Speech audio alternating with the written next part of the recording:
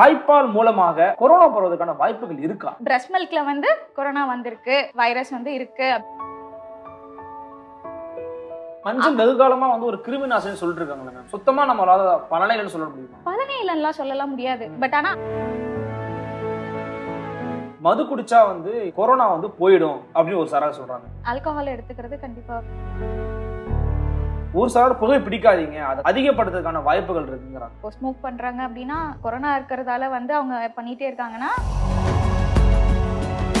குளிரா இருக்கிறது முடிஞ்ச வரைக்கும் அவாய்ட் பண்றது ரொம்ப ரொம்ப நல்லது. பப்பாளி இலை, நிலவேம்பு கஷாயம் இதெல்லாம் வந்து குடிக்கணும்னு சில மருத்துவர்கள் சொல்றாங்க. பப்பாளி இலையோ இல்ல வந்து நிலவேம்பு மட்டுமே கூட நம்மளோட இம்யூனிட்டி எந்த கீரைகள் இருக்கு, காய்கறிகள் இருக்கு, கொண்டக்கடலைங்க இருக்கு. டெங்கு வந்த டைம்ல அதிகமா மர்ம காய்ச்சல் அப்படின்னு நிறைய பேர் இறந்து போன டைம்ல வந்து ஒரு பொலிட்டிக்கல் வில் இருந்தது. ஸோ நம்ம நிறைய மைதா சாப்பிட்றோம், ஸோ நிறைய ரீஃபைண்ட் ஆயில்ஸ் எடுக்கிறோம். இது எல்லாமே கூட நம்ம இம்யூனிட்டியை சப்ரஸ் பண்ணும்.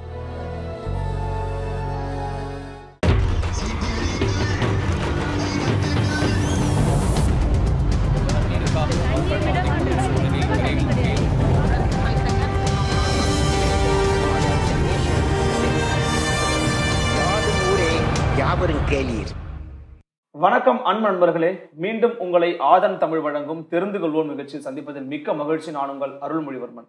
இன்றைக்கு நமது அரங்கத்தில் இணைந்திருக்கக்கூடிய சிறப்பு விருந்தினர், ஊட்டச்சத்து நிபுணர், தாய்ப்பால் ஆலோசகர், மரியாதைக்குரிய திருமதி சக்தி பிரியா இணைஞ்சிருக்கிறாங்க. வாருங்கள் அவரோட ஒரு சிறப்பு நேர்காணல். மேம் வணக்கம். வணக்கம். ஆக்சுவலி இப்போ தமிழகம் மட்டுமல்லாம இந்தியா முழுக்க கொரோனா பற்றிய ஒரு வைரலான விஷயங்கள் பரவிக்கிட்டு இருக்கு. இந்த நேரத்துல மிக முக்கியமான ஒரு ஊட்டச்சத்து நிபுணராக இருக்கிறீங்க, தாய்ப்பால் ஆலோசகராக இருக்கிறீங்க. உங்ககிட்ட ஒரு சில கேள்விகள் நாங்கள் வச்சிருக்கிறோம். அதுக்கான விடையை எங்களுக்கும் நேயர்களுக்கும் நீங்க கொடுப்பீங்கன்னு நான் நம்புறேன். மேம், இப்போ நம்மளுடைய நோய் எதிர்ப்பு சக்தி அதிகரிக்கணும் அப்படிங்கிறதுக்காக வந்து பப்பாளி இலை, நிலவேம்பு கஷாயம் இதெல்லாம் வந்து குடிக்கணும்னு சில மருத்துவர்கள் சொல்றாங்க. இந்த விஷயங்களை எடுத்துக்கொள்வதனால கொரோனாவை தடுக்க முடியும்னு நினைக்கிறீங்களா? இது மட்டுமே எடுக்கிறதால கண்டிப்பா கொரோனா வந்து நம்மளால தடுக்கலாம் முடியாது. பப்பாளி இலையோ இல்ல வந்து நிலவேம்பு மட்டுமே கூட நம்மளோட இம்யூனிட்டி எந்த பூஸ்டப் பண்ணாது பண்ணும் அப்படின்னு நம்மளால சொல்ல முடியாது. அது தாண்டி நிறைய விஷயங்கள் இருக்கு. இப்போ பப்பாளி இலையோ சரி இல்ல வந்து நிலவேம்போ சரி, அது தாண்டி நிறைய கீரைகள் இருக்கு, காய்கறிகள் இருக்கு, நிறைய நட்ஸ் இருக்கு, அப்புறம் வந்து கொண்டக்கடலைங்க இருக்கு. நம்ம எப்படி வாழறோம் அப்படின்னு நம்மளோட லைஃப் ஸ்டைல் இருக்கு, நம்ம சுத்தி இருக்கிற என்வாயர்மெண்ட் இருக்கு. ஸோ இதெல்லாம் சேர்ந்துதான் நம்மளோட இம்யூனிட்டியை வந்து பில்டப் பண்ணுமே தவிர, ஓகே நான் வந்து ஒரு டாக்ஸிக்கான என்வாயர்மெண்ட்ல இருக்கேன், நான் இது ரெண்டும் குடிச்சா ஓகே எனக்கு எதுவுமே வராது அப்படின்னு வந்து கண்மூடித்தனமா இது நம்பலாம் முடியாது. இப்போ கண்டிஷன் இருக்கு. இப்போ என்ன சொல்றது, பப்பாளியிலையோ சரி, டெங்குக்கு வந்து வாய் வழியா பரவுன ஒரு செய்தி தான். இப்போ நிலவேம்பு வந்து அந்த டைம்ல ஒரு பொலிட்டிக்கல் வில் இருந்தது, சரிங்களா? ஸோ டெங்கு வந்த டைம்ல அதிகமா மர்ம காய்ச்சல் அப்படின்னு நிறைய பேர் இறந்து போன டைம்ல வந்து டெங்குக்கு வந்து ஒரு பொலிட்டிக்கல் வில் இருந்தது. நிறைய கவர்மெண்ட் ஹாஸ்பிட்டல்ஸ்ல சரி, பிரைமரி ஹெல்த் கேர் சென்டர்ஸ்ல சரி, வீடு வீடா வந்து நிலவேம்பு கொடுத்த இதெல்லாம் இருக்கு. இப்போ அட்லீஸ்ட் ஒரு ஃபீவர் இருக்கணும், ஒரு சிம்டம் இருக்கணும். இப்போ கொரோனா பொறுத்த வரைக்கும் அந்த மாதிரி எந்த சிம்டமும் நம்மளுக்கு வந்து இன்னும் வரல, சரிங்களா? ஸோ வராம வந்து நம்ம இதெல்லாம் குடிச்சா கொரோனா வராது அப்படின்லாம் சொல்லலாம் முடியாது. நீங்க அதெல்லாம் குடிச்சிட்டு ஓகே இப்போ கொரோனா வந்து ஒருத்தவங்க பாதிச்சிருக்காங்க, அவங்கள்ட்ட போயிட்டு நீங்க தும்லாம் இருக்கலாம், எனக்கு எதுவும் ஆகாது அப்படின்லாம் சொல்ல முடியாது. ஆமா, அப்ப வந்து இயற்கையாவே வந்து ஒரு நோய் எதிர்ப்பு சக்தி குறைவா இருக்கிறவங்கள்ட்ட தான் இது பரவுதுங்கிற ஒரு சாதாரண விஷயத்தை எல்லாருமே சொல்லிட்டு இருக்காங்க, பொதுவான விஷயம் சொல்லிக்கிட்டே இருக்கிறாங்க. அப்ப இயற்கையாக ஒருவருக்கு நோய் எதிர்ப்பு சக்தி அதிகமா இருக்கணும் அப்படின்னா அவங்க என்ன மாதிரி உணவுகளை உட்கொள்ளலாம் நீங்க நினைக்கிறீங்க? உணவு பொறுத்த வரைக்கும் என்ன சொல்றது, ஒரு ஜியோகிராஃபிக்கு ஒரு உணவு இருக்கு, சரிங்களா? ஸோ நம்ம அதெல்லாம் தாண்டி ஒரு குளோபலைசேஷனுக்குள்ள போயிட்டோம். ஸோ நம்ம நிறைய மைதா சாப்பிட்றோம், ஸோ நிறைய ரீஃபைண்ட் ஆயில்ஸ் எடுக்கிறோம். இது எல்லாமே கூட நம்ம இம்யூனிட்டியை சப்ரஸ் பண்ணும், சரிங்களா? நிறைய வந்து ஆக்சிடென்ட்ஸ் நிறைய வெளியில வந்துட்டே இருக்கு. ஸோ நீங்க சாப்பிட்ற பர்கர் ஆகட்டும் இல்ல பீஸா ஆகட்டும், ஏதாச்சும் ஒரு நாள் ஓகே நமக்கு இருக்கும் இல்லையா? ஸோ அதெல்லாமே ஃபைன். பட் ஆனா நம்ம ரொட்டீனா ஈவன் என்ன சொல்றது, நம்ம வீட்டுல செய்யற கேசரி உட்பட இப்போ அதுல வந்து கலர் இருக்கு, சரிங்களா? குழந்தைக்கு ஒரு லாலிபாப் வாங்கி கொடுக்குறோம், அதுல வந்து ஒரு கலர் இருக்கு. ஸோ கலர் நிறைய யூஸ் பண்ணியிருப்பாங்க. ஸோ அப்புறம் வந்து ஆடட் ஃபிளேவர்ஸ். இப்போ பாத்தீங்கன்னா மக்கள் வந்து ரொம்ப விழிப்புணர்வா தான் இருக்காங்க. ஆனா ஒரு மார்க்கெட்டிங் ஏஜென்சி இல்ல வந்து ஒரு பெரிய கார்பரேட், அதுவும் ஃபுட் இண்டஸ்ட்ரியில இருக்காங்க பாத்தீங்களா, அவங்க அதை விட ரொம்ப ஸ்மார்ட்டா இருப்பாங்க. ஓகே நம்ம டயட் அப்படின்னு சொல்லுவாங்க, அதுல பாத்தீங்கன்னா வந்து நீங்க அதுக்கு ஃபேட் எடுத்துக்கலாம், ஃபார் எக்ஸாம்பிள் இப்போ நீங்க பாமாயில எடுத்துக்கலாம். அவங்க வந்து சேச்சுரேட்டட் ஃபேட்டி ஆசிட்ஸ்லாம் இதுல ரொம்ப கம்மி அப்படின்னு சொல்லிட்டு இவங்க தேவையில்லாத அன்வான்ட் ஃபேட்ஸ்லாம் போடுவாங்க. சுகரே இருக்காது. பட் ஆனா சுகருக்கு வந்து ஈக்குவலண்டான ஒரு டாக்ஸிக் வந்து அது உள்ள இருக்கும். பிராண்டட் பொருட்கள் எல்லாம் வந்து தேவையற்ற விஷயங்கள் நிறைய இருக்குன்னு சொல்ல வரீங்க. கண்டிப்பா தேவையற்றது அப்படின்னு நம்ம சொல்லிட முடியாது. என்ன சொல்றது, இயற்கையா இப்போ ஒரு கார்ன் இருக்குன்னா அதுல இயற்கையா சில ஊட்டச்சத்துக்கள் இருக்கு, அது எல்லாமே ரிமூவ் பண்ணிடுவாங்க. அதை ரிமூவ் பண்ணிட்டு இவங்க வந்து அதுல ஆட் பண்ணுவாங்க. சரிங்களா? ஸோ இந்த மாதிரி இப்போ நம்ம குழந்தைங்களுக்கும் சரி இல்லை நம்மளுமே சரி இந்த மாதிரி நிறைய ஃபுட் வந்து நம்ம நமக்கு தெரிஞ்சோ இல்லை தெரியாமலோ இது எல்லாமே நம்ம சாப்பிட்டுட்டு தான் இருக்கோம். ஸோ இதுவே வந்து ஒரு இம்யூனிட்டி சப்ரெஷன் தான். ப்ளஸ் வந்து நம்ம ரோட்ல போகிறோம், நிறைய பொல்யூஷன் நல்லா இருக்கு, இப்போதான் மாஸ்க் போடுறோம் இல்லையா? ஸோ நம்ம நிறைய பொல்யூட்டன்ஸ் நம்ம உள்ள எடுத்துக்கிட்டே தான் இருக்கோம். ப்ராப்பர் இப்போ யோகா பண்றாங்க அப்படின்னா வந்து அவங்க நல்ல ஒரு என்ன சொல்றது பிராணாயாமா அந்த மாதிரி பண்றவங்க பண்ணலாம். பிளஸ் வந்து கண்டிப்பா ஒரு 20 minutes எக்ஸசைஸ் ஏதாச்சும் அதிகப்படுத்தணும்னு நினைக்கிறீங்களா? அட்லீஸ்ட் வந்து நம்மள மெயின்டைன் ஆச்சு பண்ண வைக்கும். இது எல்லாமே நம்ம பாடியே ஒரு மெக்கானிசம் தானே. ஸோ இன்ஜினை நீங்க கரெக்டா வச்சிருந்தீங்கன்னா தானே பாடி கண்டிப்பா ரன் ஆயிடும். இப்போ உதாரணத்துக்கு மேம் இப்போ இந்த மாதிரியான பழ வகைகள், உதாரணத்துக்கு இந்த திராட்சை, மாம்பழம், கொய்யா பழம், நிறைய பழ வகைகள் இருக்கு, நார்ச்சத்துல உணவுப் பொருட்கள், கீரைகள் இருக்கு, இதெல்லாம் உட்கொண்டா நமக்கு ஓகே இம்யூனிட்டி லெவல் வந்து கூடுதலா இருக்கும்னு நினைக்கிறீங்க? பழத்துல கண்டிப்பா நிறைய ஆன்டி ஆக்சிடென்ட்ஸ் இருக்கு. சரிங்களா? அது மறுப்பு சொல்றதுக்குலாம் கிடையாது. அந்தந்த சீசனல் ஃப்ரூட்டை அப்பப்ப நம்ம சாப்பிடுறது மட்டும் தான் நம்மளோட இம்யூனிட்டி பில்டப் பண்ணும். ஓகே இப்போ இந்த சீசன்ல நுங்கு நல்ல ஃபேமஸ் நமக்கு, ஓகேங்களா? நுங்கு கிடைக்குது, அப்புறம் இளநீர் நம்மளுக்கு நல்லாவே கிடைக்குது. ஸோ இதெல்லாம் வந்து இப்போ லோக்கலி அவைலபிள் ஃப்ரூட்ஸ் எல்லாம் இருக்கு இல்லையா? ஸோ இதெல்லாம் எடுத்துக்கிறது வந்து முடிஞ்ச வரைக்கும் நமக்கு அது ஈஸி. இயற்கையா சொல்ல போனா ஒரு சீசனுக்கும் இயற்கையா வர எல்லா பழங்கள், காய்கறிகள், கீரைகள் இது எல்லாம் எடுத்துக்கொண்டாலே வந்து நமக்கு ப்ராப்பரா கிடைக்க வேண்டிய இம்யூனிட்டி எல்லாம் கிடைச்சிடும். ஒரு மெயின்டெனன்ஸ்க்கான என்ன சொல்றது, நம்ம ரொம்ப கஷ்டப்பட்டு ஒரு மல்டிவிட்டமின் போய் வாங்கணும் இல்லை வந்து வேற ஏதாச்சும் ஒரு சப்ளிமெண்ட் வந்து நம்ம வாங்கணும் அப்படின்ற அவசியம் இல்லை. அதுவும் கண்டிஷன் வச்சுக்கோங்களேன். அப்படி சாப்பிட்றவங்க அது ஒரு கண்டிஷன். இப்போ நீங்க நல்லா இருக்கீங்க, நம்ம நல்லா தான் இருக்கோம் அப்படின்ற பட்சத்துல, ஏன்னா நம்ம நேச்சுரலா ஒரு ஃபுட் எடுக்கிறோம், ஆர்கானிக்லாம் போகாதீங்க. நீங்க உங்க வீட்டு பக்கத்துல ஒரு மார்க்கெட்ல கிடைக்கிறது, உங்க ரோட்ல விற்கிறது, இதுவே போதும். நம்ம ஆர்கானிக் தான் தேடி பிடிச்சி வாங்கணும்லாம் அவசியம் இல்லை. உங்களுக்கு எது பக்கத்துல அவைலபிளா இருக்கோ, ஓகே ஃப்ரெஷ்ஷா இருக்கு, நல்லா இருக்கு, தெரிஞ்சவங்க தான் எடுத்துட்டு வந்திருக்காங்க அப்படின்றத நம்ம தாராளமா அதை வந்து சாப்பிடலாம். ஸோ நீங்க நோய் எதிர்ப்பு சக்தி பத்தி கேட்டிருந்தீங்க இல்லையா? ஸோ நம்ம பாடியிலேயே நிறைய நுண்ணுயிரிகள்லாம் இருக்கு. ஓகே, ஸோ இதெல்லாம் வந்து குட் டூயிங் பாக்டீரியாஸ்ன்னு சொல்லுவாங்க. அதெல்லாம் ஆமா ரொம்ப பெனிஃபிஷியலா இருக்கும். கொரோனா பொறுத்த வரைக்கும் வந்து நம்ம நிறைய சானிடைசர்ஸ் யூஸ் பண்றோம், ஸ்டெரிலியம்லாம் யூஸ் பண்றோம். அப்போ நம்ம கையிலேயே நம்ம சாப்பிட்றதால என்ன சொல்றது, குட் டூயிங் பாக்டீரியாஸ் எல்லாம் இறக்கிறதுக்கான வாய்ப்புகள் ரொம்ப அதிகமா இருக்கு. இந்த மாதிரியான கட்டத்துல என்ன பண்ணலாம் அப்படின்னா, கொஞ்சம் ப்ரோபயோட்டிக் நிறைஞ்ச உணவுகளை வந்து நம்ம எடுத்துக்கலாம். இதர் ஒரு ஃப்ரூட்டோ இல்லை தயிரோ இல்லை மோரோ, நல்ல ஒரு இட்லி, தோசை, ஆப்பம், இதெல்லாம் வந்து உங்களுக்கு நல்ல ஃபெர்மெண்டடான உணவுகள். சரிங்களா? ஸோ இந்த மாதிரி எடுத்துக்கிறதால கொஞ்சம் பெனிஃபிஷியல் பாக்டீரியாஸ் அந்த லாஸ் நடக்குது நமக்கு. சரிங்களா? அடிக்கடி கை கழுவுறதால சமப்படுத்தும்னு நினைக்கிறேன். ஆமா. ஸோ இது வந்து நம்ம எடுத்துக்கலாம். இல்லை கம்பங்கூழ், கேழ்வரகு கூழ், இது இந்த மாதிரியான ஐட்டம் கூட சிலர் பழையதெல்லாம் சாப்பிடுவாங்க இல்லையா? ஸோ அதெல்லாம் ஒரு லிமிட்டட் சோர்சஸா இந்த டைம்ல எடுத்துக்கிறது அவங்களோட இம்யூனிட்டிக்கு வந்து இன்னும் ஹெல்ப்ஃபுல்லா இருக்கும். நல்லதுதான் சொல்றீங்க. அதே மாதிரி வந்து இப்போ நம்ம உட்புறத்த விஷயத்தை பத்தி நீங்க பேசுறீங்க, மனிதனுடைய உடலுடைய உட்புறத்தை பத்தி பேசுறீங்க. வெளிப்புறத்துல பாத்தீங்கன்னா வந்து மஞ்சள் தண்ணி தெளிக்கிறது, அப்புறம் கோமியத்தை தெளிக்கிறது, இதெல்லாம் பண்ணா வந்து பாக்டீரியா வைரஸ் எல்லாம் அழிஞ்சிருங்க அப்படின்னு பலகாலம் பண்ணிக்கிட்டு இருக்காங்க. உண்மையிலே இது மித்தா உண்மைதானா? மித்துதான், கண்டிப்பா மித்துதான். கோமியத்திலேயே நிறைய பாக்டீரியாஸ் இருக்குங்க. சரிங்களா?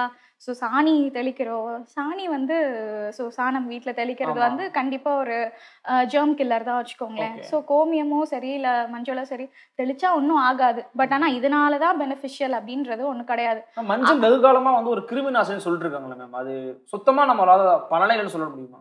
பலனே இல்லைன்னா சொல்லலாம் முடியாது. பட் ஆனா அது மட்டுமே நம்பிட்டு இருக்க வேணாம் அப்படின்ற கருத்து தான் முன் வைக்கணும். அதை விட ஒரு இன்னொரு கிருமி நாசினியும் இருக்கு, சால்ட். நம்ம வீட்டில் டெய்லி யூஸ் பண்றோம் இல்லையா, சால்ட் அது இருக்கு. சில பேரால டெட்டாலோ இல்லை வந்து வேற ஒரு கிருமி நாசியோ அஃபோர்ட் பண்ண முடியாத சூழ்நிலை இருக்கு. அவங்க வந்து வீட்டில் நார்மலா பயன்படுத்துற வந்து சமையலுக்கு பயன்படுத்துற சால்ட் வந்து அது தண்ணியில போட்டு கூட வீடை வந்து டெய்லி தொடக்கலாம். உப்பு தண்ணியில போட்டு வீடு தெளிச்சுக்கலாம். ஆமா, அது கிருமி நாசினி தான். ஆமா, NaCl தானே உங்களுக்கு. சோ வந்து எந்த இடத்துலலாம் பயன்படுத்தலாம்? சாதாரண வீட்ல புழங்குற இடத்துல பயன்படுத்தலாமா? பயன்படுத்தலாம், எதுவும் ஆகாது. வீட்டுக்கு வெளியிலயும் பயன்படுத்தலாம், புழங்குற இடத்துலயும் பயன்படுத்தலாம். இப்ப அதே மாதிரி நீங்க வந்து தாய்ப்பால் நிபுணர் அப்படிங்கறதால உங்கள்கிட்ட இந்த கேள்வி கேட்க சரியா இருக்கும்னு நினைக்கிறேன். தாய்ப்பால் மூலமாக ஒரு தாய்மார்களோ ஒரு குழந்தைக்கோவே கொரோனா பரவுவதற்கான வாய்ப்புகள் இருக்கா? இப்போ வரைக்கும் வந்த ஸ்டடி WHO ஆகட்டும் இல்லை அந்த எந்த ஒரு ஸ்டடிலையும் வந்து இப்போ வரைக்கும் டிடெக்ட் பண்ணல. பிரஸ்ட் மில்க்ல வந்து கொரோனா வந்திருக்கு, வைரஸ் வந்து இருக்கு அப்படின்ற டிடெக்ஷன் வந்து இப்போ வரைக்கும் இல்லை. ஆனா குழந்தை இன்ஃபேண்ட் அப்படின்றதால பரவக்கூடிய வாய்ப்புகள் இருக்கு.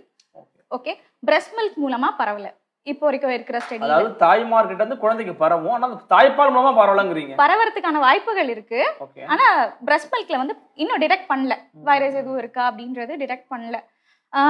ஏன்னா அம்மா தொடுறாங்க, அம்மாக்கு தெரியாம நம்ம எப்படி தூக்குவோம், ஸோ நிறைய டச் எல்லாம் இருக்கும் இல்லையா, ஸோ அது மூலமா பரவறதுக்கான வாய்ப்பு இருக்கு. அப்படி ஒரு அம்மாவுக்கு வந்து இப்போ கொரோனா வந்திருக்கு அப்படின்ற கட்டத்துல கூட அந்த அம்மா வந்து ப்ராப்பரா ஃபேஸ் மாஸ்க் எல்லாம் போட்டுட்டு ஹேண்ட்லாம் ப்ராப்பரா வாஷ் பண்ணிட்டு அந்த பேபியை வந்து ஃபீட் பண்ணலாம். ஸோ பேபிக்கு வந்து அது மூலமா மோஸ்ட்லி கொரோனா பரவாது. ஏன்னா பிரஸ்ட் மில்கோட பிசியாலஜி அப்படி. இப்போ ஒரு அம்மாக்கு HIV AIDS இருக்கு அப்படின்னா அவங்க அந்த குழந்தைக்கு வந்து தாய்ப்பால் கொடுக்கும்போது அந்த பேபிக்கு வந்து HIV AIDS வராது. TB இருக்கு அப்படின்னா அவங்களும் சேம் இதே மாதிரி தான் மாஸ்க் போடணும், ஸோ ப்ராப்பராக சானிடைஸ் பண்ணிக்கணும் ஹேண்ட்ஸ் எல்லாமே. இதெல்லாம் பண்ணிட்டு அவங்க குழந்தைக்கு ஃபீட் பண்ணாங்கன்னா அப்போதான் அந்த குழந்தைக்கு TB வராது. ஸோ பிரஸ்ட் மில்க் வந்து ஒரு குழந்தைக்கு ஒரு இம்யூன் ஃபேக்டர் அப்படின்றத தாண்டி ஒரு வேக்சின் எல்லாமே தான் ஒரு பிரஸ்ட் மில்க் வந்து ஆக்ட் ஆகும். ஸோ கொரோனா பொறுத்த வரைக்கும் தாராளமாக அவங்க ஃபீட் பண்ணலாம், ஆனால் ப்ராப்பரான ஒரு ப்ரிவென்டிவ் மெஷர்ஸ் எல்லாமே அவங்க எடுத்துட்டு பண்ணணும். ஸோ மேபி நீங்கள் சொல்றதை வச்சு எடுத்துக்கணும் அப்படின்னா தாய்மாருக்கு வந்து கொரோனா இருந்தாலும் தாய்ப்பால் மூலமா குழந்தைக்கு பரவாதுங்கிறீங்க. கண்டிப்பா பரவாது. பரவதற்கு வாய்ப்புகளும் இல்ல. வாய்ப்புகள் ரொம்ப ரொம்ப இப்போ வரைக்கும் டிடெக்ட் பண்ணல, வாய்ப்புகளும் ரொம்ப கம்மி. ஏன்னா பிரஸ்ட் மில்கோட என்ன சொல்றது, அதோட மெக்கானிசம் ஆகட்டும், அதோட எஃபிகசி அது எல்லாமே நம்ம நினைச்சு பார்க்க முடியாத அளவுக்கு. ஓகே மேம், இப்போ வந்து நீங்களே சொல்றீங்க இந்த சூழல் இன்னும் கடினமா ஆகலன்னு சொல்றீங்க. மேபி கடினமா ஆச்சுன்னா மளிகை சாமான்கள்லாம் ஒட்டுமொத்தமா வாங்கி குவிக்க ஆரம்பிச்சிட்டாங்க அப்படிங்கிறாங்க. அது வந்து சரியான போக்கா நீங்க பாக்குறீங்களா? அப்படி குவிச்சுக்கிட்டே இருந்தாங்கன்னா அத்தியாவசிய பொருட்களுக்கு தட்டுப்பாடு ஏற்படும் சொல்றாங்க. அது நீங்க எப்படி பாக்குறீங்க? கண்டிப்பா தட்டுப்பாடு ஏற்படும் தான். அட்லீஸ்ட் ஒரு 1 மந்த் வரைக்கும் வச்சுக்கோங்களேன், அது ஒரு பெரிய ப்ராப்ளமா இருக்காது. சில வீட்டிலலாம் 10 கிலோ மைதா வாங்குறவங்கலாம் இருக்காங்க, நிறைய பல்க் பண்ணிகிட்டே இருக்காங்க, பல்க் ஸ்டோரேஜ் பண்ணிகிட்டே இருக்காங்க. அப்படி இருக்கும்போது வந்து இப்போ ஒரு மிடில் கிளாஸ்க்கோ ஒரு அப்பர் மிடில் கிளாஸ்க்கோ வந்து ஸ்டோரேஜ் பண்ணிக்கிறது ஒரு பெரிய விஷயம் கிடையாது. டே டு டே இன்கம்ல இருக்கிறவங்க நிறைய பேர் இருக்காங்க, அவங்களுக்கு கிடைக்காது. ஸோ வந்து நம்ம இவ்வளோ பல்க் ஸ்டோரேஜ் பண்ணோம் அப்படின்னா வந்து அவங்களுக்கு கிடைக்காது. ஸோ போதுமான அளவுக்கு, ஏன்னா வீட்லேயே இருக்கோம் இல்லையா, ஸோ போதுமான அளவுக்கு வச்சுக்கிறது பரவாயில்ல.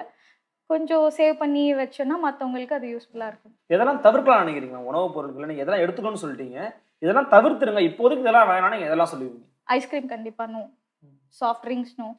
இப்போ கிட்டத்தட்ட சம்மர் வருது, எல்லாருக்குமே சாஃப்ட் ட்ரிங்க்ஸ் குடிக்கணும் அப்படின்றது இருக்கும், ஏரேட்டட் ட்ரிங்க்ஸ் அது எல்லாமே குடிக்கணும்னு இருக்கும், அதெல்லாம் கண்டிப்பாக தவிர்க்கணும். ஐஸ் மோர் கூடாது, மோர் சாப்பிடலாம், ஐஸ் மோர் சாப்பிடக்கூடாது. குளிராக இருக்கிறது முடிஞ்ச வரைக்கும் அவாய்ட் பண்ணுறது ரொம்ப ரொம்ப நல்லது. மாற்றா நீங்கள் என்ன குளிர்பானங்கள் சொல்லுவீங்க? ஃப்ரெஷ் ஜூஸஸ் குடிக்கலாம். Fresh juice குடிக்கணும்னா without ice and sugar போடாமல் குடிக்கணும். ஆமாம், சுகர் எடுத்துக்கலாம். இளநீர் கிடைக்குது, அப்புறம் பதனி கிடைக்குது, நுங்கு கிடைக்குது, இதெல்லாமே அவங்க வந்து எடுத்துக்கலாம். ஃப்ரெஷ் ஜூஸ் எது வேணாலும் குடிக்கலாம். முடிஞ்ச வரைக்கும் ஃப்ரூட்டாக சாப்பிட்றது ரொம்ப பெனிஃபிஷியல். ஜூஸ் இல்லை முடியல எனக்கு கொஞ்சம் ஜூஸாக குடிச்சா நல்லா இருக்கும் அப்படின்ற பட்சத்தில் ஜூஸ்க்கு போகலாம். ஐஸும் சர்க்கரையும் போடாமல் சாப்பிடணும். கண்டிப்பாக அந்த ஜூஸுக்கான, இப்போ நீங்கள் ஒரு ஃப்ரூட் சாப்பிட்றீங்க அப்படின்னா அதோட ரியல் டேஸ்ட் இருக்கும். எல்லா ஃப்ரூட்டுமே ஸ்வீட்டாக தான் இருக்கும் சரிங்களா, பட் ஆனால் அவன் வந்து கொஞ்சம் புளிப்பாக ஒரு ஸ்வீட் இருக்கும், இன்னொன்று வந்து லைட்டாக ஒரு கசப்பு இருக்கும் சரிங்களா. ஸோ ஃப்ரூட்டில் வந்து ஒரு அறுசுவை இருக்கும் இல்லையா, அதை நீங்கள் ஒரு பல்பாக அப்படியே ஹோல்சமாக நீங்கள் சாப்பிட்டா மட்டும்தான் உங்களுக்கு அது கிடைக்கும். நீங்கள் ஜூஸ்குள்ளே போகும்போது வந்து அது சுகர் போடும்போது அது சுகரோட ஒரு ஆமாம் ஒரு சப்ஸ்டியூட் மாதிரி தான் அது ஆகும். ஸோ சுகரோட சப்ஸ்டியூட் பண்ண முடியாது ஜூஸ் வந்து. இப்போ வந்து இந்த நோய் வந்து வராமல் தடுக்கிறதுக்கான விஷயங்கள் ப்ரீகாஷன்ஸ் என்ன மாதிரி எடுத்துக்கலாம் நீங்கள் நினைக்கிறீங்க? ஏன்னா பல பேர் வந்து முகமுடி போட்டுக்கலாம்னு சொல்கிறாங்க, கச்சிப்புகளை கட்டிக்கோங்கன்னு சொல்கிறாங்க, சானிடைசர் யூஸ் பண்ணுங்கன்னு சொல்கிறாங்க. எல்லாருக்குமே இது சாதகமான விஷயம் நினைக்கிறீங்களா? பப்ளிக்கோட நிறைய உறவாடுறவங்க இருக்காங்க இல்லையா, கண்டிப்பாக சிலருக்குலாம் வேலைக்கு போயே தான் ஆகணும் அப்படின்ற சுச்சுவேஷன்லாம் இருக்குது. அவங்க வந்து சோப் போட்டு முடிஞ்ச வரைக்கும் அட்லீஸ்ட் ஒரு 1 hour ஒன்ஸ் ஆச்சும் அவங்க கை கழுவலாம். நிறைய எக்ஸ்போஸ் ஆகுறவங்க ஓகேங்களா, ஸோ அவங்க பண்ணலாம். இப்போ ஹாஸ்பிட்டல் போயே தான் ஆகணும், நிறைய ஹாஸ்பிட்டல் ஸ்டாஃப்ஸ் இருக்காங்க, அவங்க எல்லாமே ப்ராப்பராக என்ன சொல்கிறது எல்லா ப்ரிவென்டிவ் மெஷர்ஸும் எடுத்துகிட்டு தான் இருக்காங்க. ஸோ இதை தாண்டி பப்ளிக் வந்து ஒத்துழைப்பு கொடுத்தாலே ஒரு பெரிய ப்ரிவென்டிவ் மெஷராக இருக்கும்னு நான் நம்புகிறேன் சரிங்களா. க்ரௌட் முடிஞ்ச வரைக்கும் நம்ம அவாய்ட் பண்ணலாம். ஸோ சோஷியல் டிஸ்டன்ஸ் வந்து நம்ம பண்ணிகிட்டு இருக்கலாம். ஒரு பக்கத்தில் ஒரு கடைக்கு போகிறோம், இல்லை வாக்கிங் போகிறோம், பக்கத்தில் இருக்கிற பார்க் போகிறோம், இது எல்லாத்தையுமே வந்து முடிஞ்ச வரைக்கும் ஓகே இந்த ஃபேமிலி போயிருக்காங்க அதுக்கப்புறமா நம்ம ஃபேமிலி போகலாம் அப்படின்ற மாதிரி பண்ணலாம். ஓகேங்களா. ரொம்ப கும்பல் கூடாம இந்த மாதிரியான விஷயங்கள்லாம் பண்ணலாம். பேசிக்கா நம்ம வீட்ல நம்ம ஃபாலோ பண்ற ஹைஜீன் அப்படின்னு இருக்கிறதே ரொம்ப நல்லது. இவங்களுக்கு என்ன சொல்றது, இப்போ சாதாரணமா ஒரு தும்புறாங்க இரும்புனாங்க அப்படின்னாலே வந்து ஒரு அட்டென்ஷன் கிரியேட் ஆகுது இல்லையா. ஆமா, அந்த மாதிரிலாம் ஆகுது இல்லையா. அப்படிலாம் வேண்டாம். இப்போ குழந்தைக்கு வந்து ஃபீவர் வருது, இல்ல ஒரு பிரஸ்ட் ஃபீடிங் அம்மாவுக்கு ஃபீவர் வருது, இதெல்லாமே ரொம்ப காமன் தான். எடுத்தோடனே அது கொரோனா வரைக்கும் திங்க் பண்ணும் அப்படின்றது அவசியம் எல்லாம் இல்லை. டைப்பர் ரொம்ப நேரம் போட்டுட்டு இருக்கிறது கூட ஃபீவர் வரதுக்கான வாய்ப்பெல்லாம் இருக்கும். ஸோ அதுக்கான மாற்று காரணங்களை பத்தியும் நம்ம யோசிக்கணும். டைரக்டா கொரோனா வரைக்கும் போயிடாம அதெல்லாம் நம்ம வந்து திங்க் பண்ணணும். இப்ப வீட்டுக்குள்ளேயே இருக்காங்கன்னு வச்சுக்கோங்களேன், வீட்டுக்குள்ளேயே ஒரு அறை தான் இருக்குது, ஒரு 4 பேர் இருக்காங்கன்னா அவங்களுக்குள்ள அவங்க எப்படி அதை மெயின்டைன் பண்ணுவாங்கன்னு நினைக்கிறீங்க? வெளியில வந்து நம்ம சொல்ல முடியாது. எனக்கே கூட கொஞ்ச நேரம் கழிச்சு தும்மல் வரலாம், சரிங்களா. ஸோ அப்ப நான் அந்த டிஸ்டன்ஸை வந்து மெயின்டைன் பண்ணணும். நம்ம வீட்டுக்குள்ள யாருக்கும் கொரோனா இல்லை, ஸோ இல்லை அவங்க வந்து அந்த இல்லை அவங்க ஹாஸ்பிட்டலில் போயிட்டு ஒர்க் பண்றவங்களா இல்லை, அவங்களுக்கு அந்த தொற்று ஏற்படக்கூடிய வாய்ப்புகள் குறைவு அப்படின்ற பட்சத்துல வந்து நம்ம நார்மலாவே இருக்கலாம், சரிங்களா. அவங்களுக்கு கொரோனா இருக்கு இல்லை அதுக்கான சிம்டம் இருக்கு அப்படின்ற இடத்துல செப்பரேஷன் வந்து தேவை.